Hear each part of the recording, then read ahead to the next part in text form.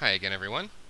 In this video, I'll be walking through Activity 7-1 titled Exploring Failover Cluster Management Options. This is from the MCSE/MCSA Guide to Configuring Advanced Microsoft Windows Server 2012 R2 Services in preparation of Exam 70-412. In my edition of the book, this activity begins right at the top of page 266. So in my previous two videos, we created a failover cluster, and then we configured, in the second video, we configured that failover cluster for file services. So this is just kind of an overview of some of the management options. I did my other two videos almost entirely, I think entirely, with the graphical user interface. I want to move into a little bit of the PowerShell commands. So we're going to go ahead and get started now.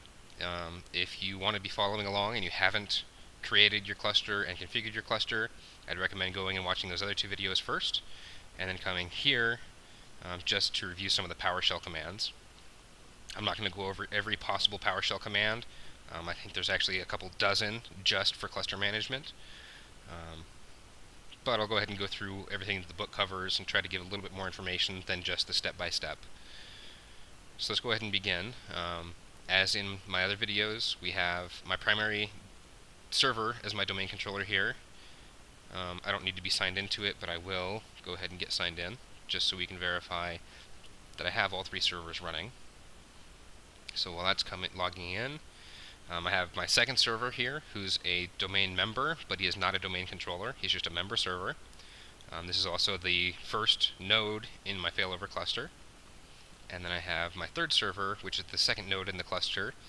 Again, the server is on the domain, so it's a domain member, but not a domain controller.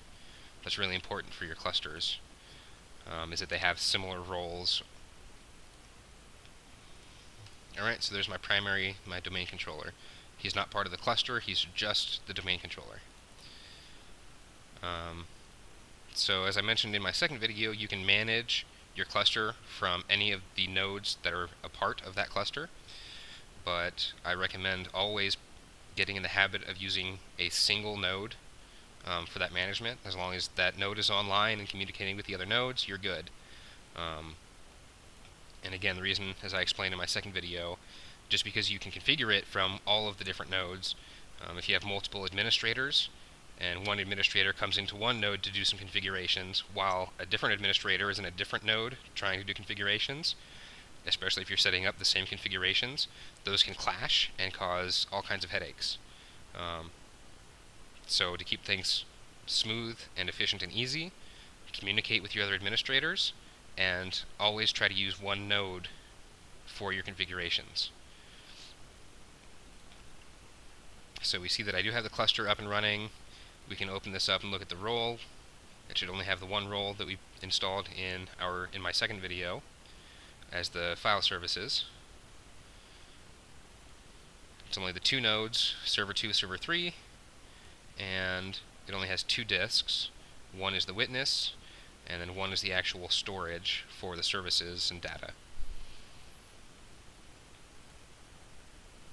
Alright, so to begin, we want to go ahead and just revalidate the cluster, just to make sure that everything is working appropriately. I see right here I've got some errors and some critical warnings and stuff like that. We'll take a look at those in a second. We're going to go ahead and get the validation running first.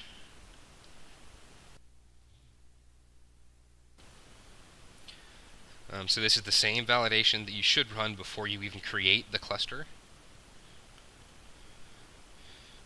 I'm going to go ahead and tell it to run all tests. You can manually select specific tests, which will then give you this option for your test selection. We can quickly look at that, and so it has a very thorough breakdown of everything that's tested. So you can select, I think this isn't working very well. You can come in here and test just that one specific thing.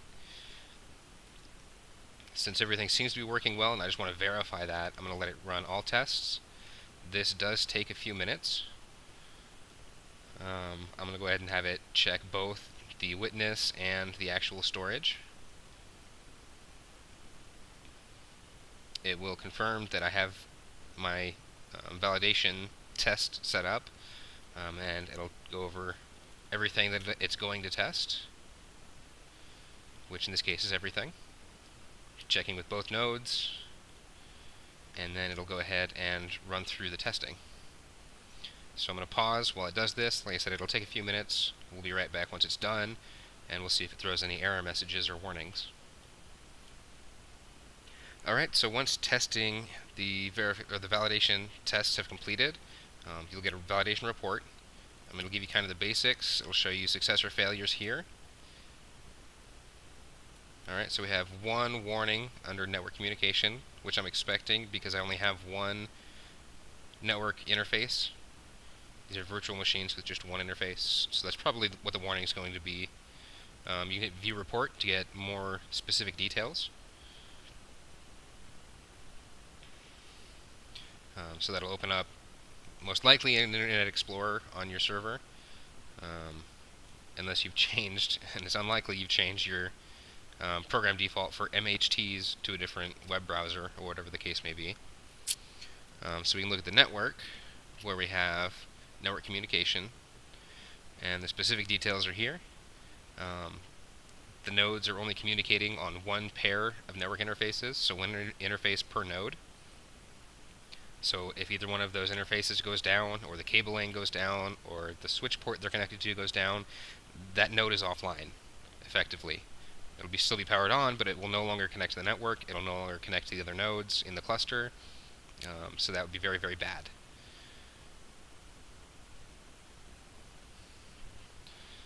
So for your best failover practices, multiple network interfaces on each node. You want to have at least one for the clients to communicate to whatever services are provided from the cluster, and you want another interface, at least one other interface, and that second interface will be for your node-to-node communications. So one for clients, one for node, or one for the cluster specifically, so they can all communicate without having to use the client interface. Alright, so we're going to go ahead and close that, finish. So my validation worked, no problems. I want to go ahead just really quickly and take a look at my recent events.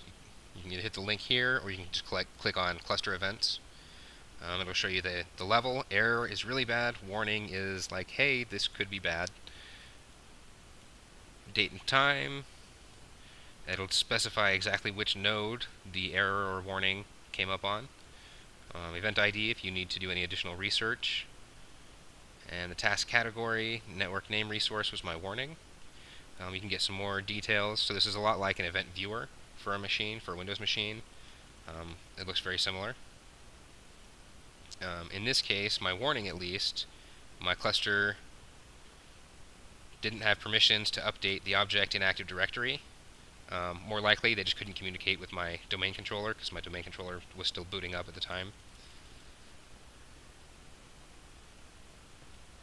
And I did not protect it from accidental deletion. So that's good to know.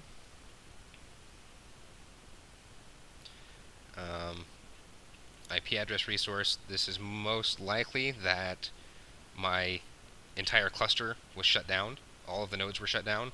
So bringing all of the nodes back powered up, they still had to power up all the services and re-enable all of the network interfaces. So that's probably what most of these are, is just from shutting all of the nodes down and then turning all the nodes back on.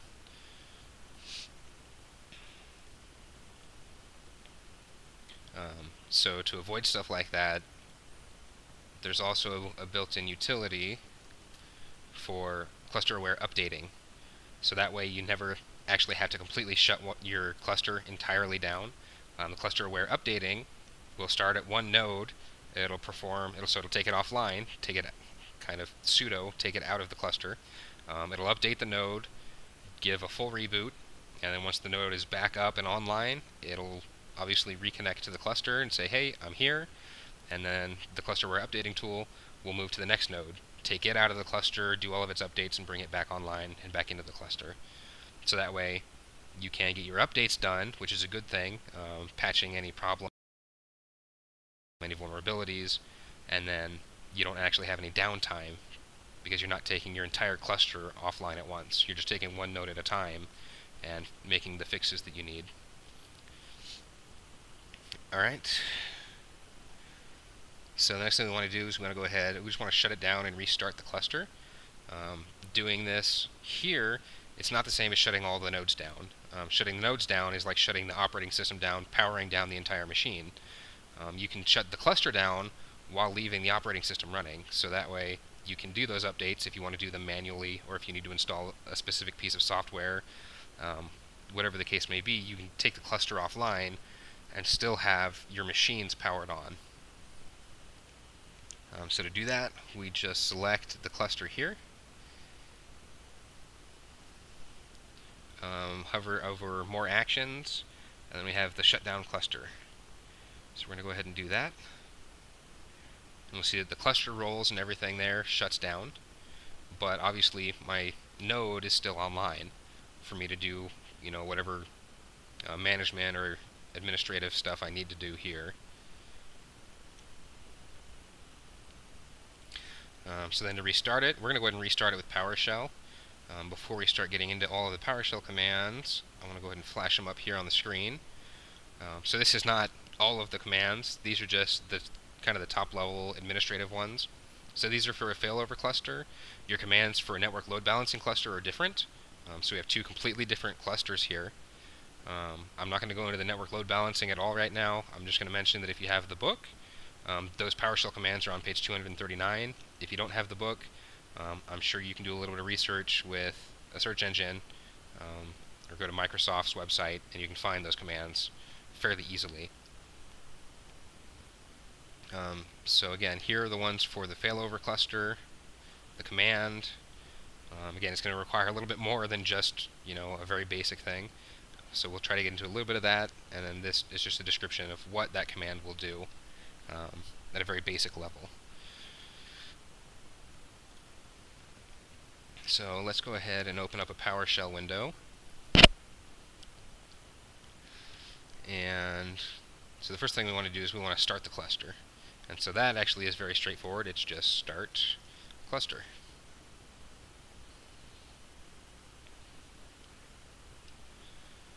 And it should take it just a couple of seconds to power those cluster roles back on. There we go. So we didn't get any warnings or errors, so our cluster should be up and running. If we refresh, actually it'll auto-refresh for us, which is nice. We can see it come back online. So that's good. Alright, let's say we just wanted to get some information, so we can use the command get cluster. Not a whole lot there, but we can pipe that over to format list, specific property, wildcard for all, and we can get a lot more information by piping it with this second command. So domain is correct. The name for the failover, that won't be for the nodes, that'll be for the failover itself, the cluster. Your active delay, access point is with Active Directory and DNS. If you do not have Active Directory domain services, you can still create a cluster separate from Active Directory, but you'll still want to do some form of DNS so that you can reach that cluster by name. That's also useful. The alternative to this is use it without Active Directory. Even if you have an Active Directory domain, you may have an administrator that can't add or remove objects from Active Directory. The other way of creating this node is separate from Active Directory, so that administrator would still be able to create the node even though he can't add or remove objects in Active Directory. And then, a higher level administrator would just go and manually add the computer account in Active Directory and then register that in DNS. So again, there's a lot more information you can get here.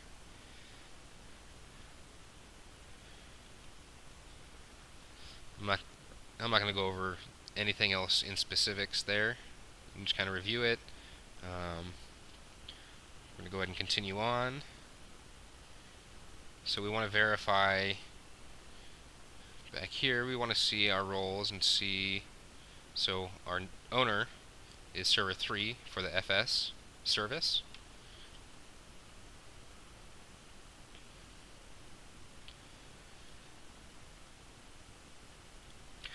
also just verify that from the top level. Scroll down a little bit here because my window is so small. We have the cluster core resources, and we can expand these. And so there's my storage and available space, and then the cluster name with its IP address.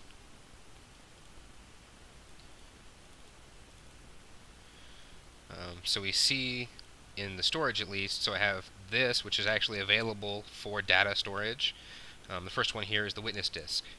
So it's not showing us available data space, available storage space or anything, because that disk is the witness disk.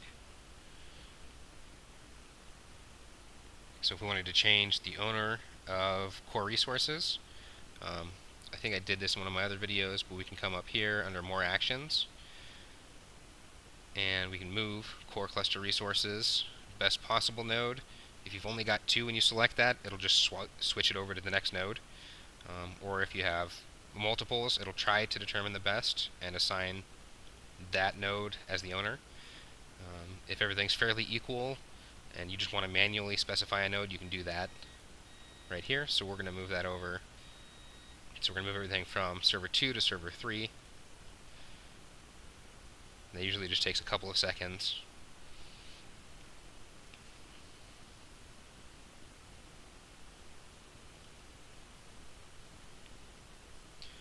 So now we're back online, and everything still looks good. We can double check our role. So it was moved to server 3. So we could move a specific, if I had multiple roles, I could distribute those a little bit. Say I have one, I would put one on each node or something like that, so it's a little more distributed.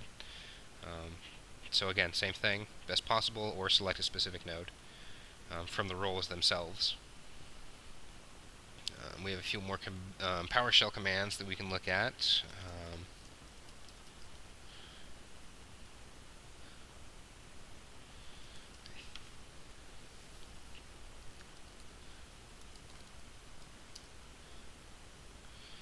So cluster group under server 3 now, because we moved everything to that node.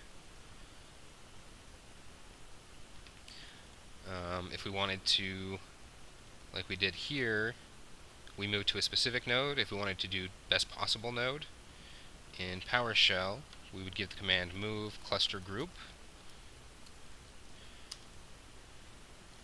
Cluster group. And that will automatically move it to the best node or the next available node if you only have 2.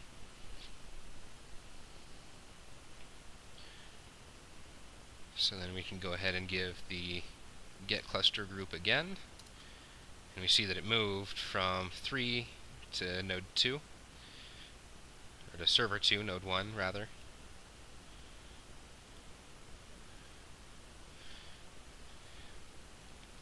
You can also get a little bit of help with some of these commands.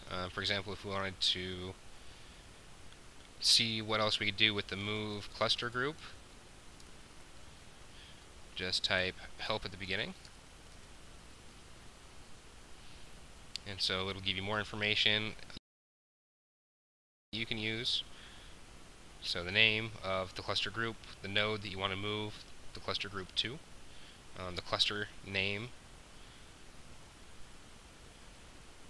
So that way you can use that command also to specify, move this cluster group to this specific node, make it the owner. Looks like that covers everything that the book went over, plus hopefully a little bit extra. I didn't want to go too in-depth with the PowerShell commands, because PowerShell, even just cluster management, half. So that's kind of a brief intro to them. There they are again if you want to review them, practice with them, or research more on what you can do with them. I hope you enjoyed and learned something from the video. As always, if you have any questions, comments, or concerns, please feel free to leave them for me below. Thank you so much for watching, and I hope to see you in my next video.